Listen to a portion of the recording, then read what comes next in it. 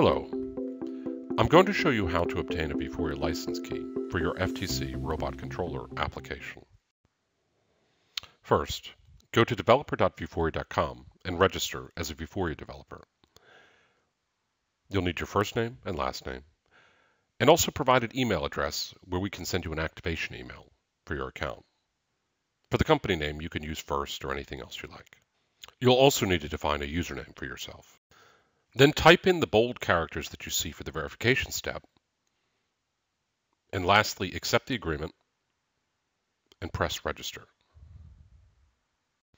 You'll soon receive an activation email to the email address you'd provided when registering.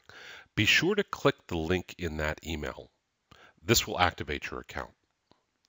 Then you can go back to developer.vuforia.com and log in. Use the email that you'd provided and also the password.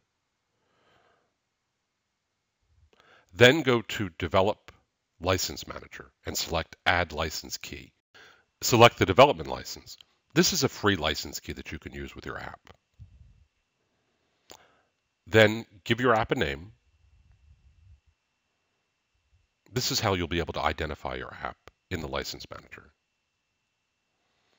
Select the mobile device type and then press Next. You'll be taken to a confirmation page.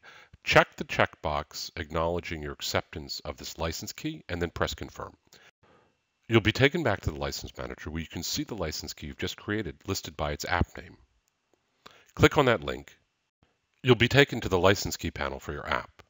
The key is that string in the gray area of the page. Copy that key. You'll paste it into the development environment for your FTC robot controller application.